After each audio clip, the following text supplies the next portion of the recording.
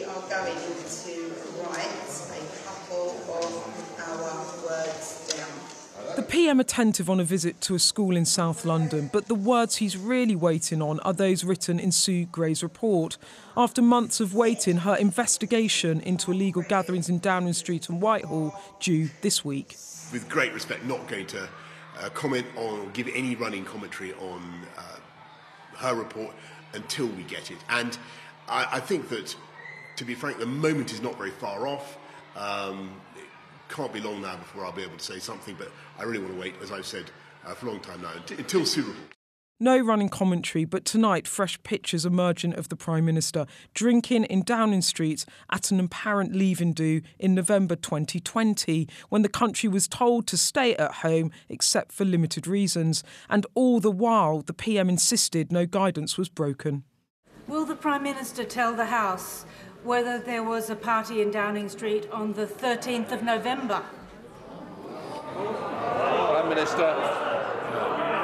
Mr. Speaker, no, but I'm sure that whatever happened, the guidance was followed and the rules were followed at all times. Not the police's verdict. Fines were issued for this event, although the Prime Minister escaped a penalty.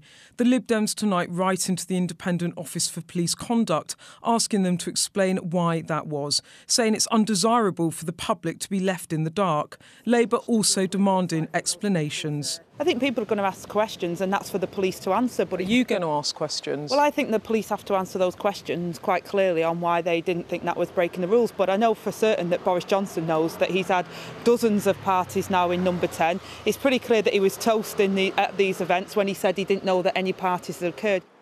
When the Sue Gray report comes out, it will be ugly, from civil servants behaving, to quote one figure, in an indefensible manner, to the failure of leadership from Boris Johnson and his senior team. But the Prime Minister's trump card is that the Met, despite all the uncomfortable photos and evidence, haven't issued him with multiple fines. And while the pressure, of course, will build around the publication of the Gray report, the acid test is, will Boris Johnson's MPs attempt to unseat him? And for now, they seem to have other matters on their minds. For those in marginal seats in the north of England, success at the next general election won't be determined by events that took place 2 years ago, but instead by the action the government takes now. My constituents aren't talking about Partygate, particularly in the north, in what we call the Red Wall. They're talking about the challenges for the cost of living. They want the government to really focus on issues that matter to them.